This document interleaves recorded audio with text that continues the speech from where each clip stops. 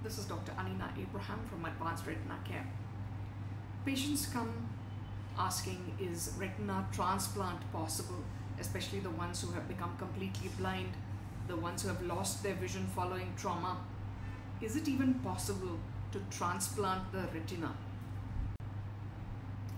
Now, retinal transplant is being tried for conditions like heredomacular degenerations, retinitis pigmentosa, cone rod dystrophy, Best dystrophy, and Stargardt's dystrophy.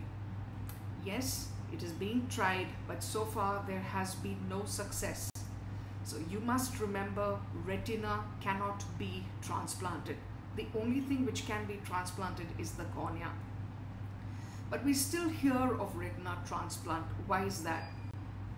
Now, this is the picture of the retina during surgery. Now, what is happening here is a macular hole in the center is being closed. And you can see a film-like thing here. This is called the internal limiting membrane. This is peeled off from one point and translocated onto the center to close the hole. Sometimes this is called retinal transplantation, or in layman's terms. This is the only place where retina transplant is done. It's really not retina, it's just a film membrane from the retina. One of the layers of the retina is the ILM, and this is transplanted just to close that hole.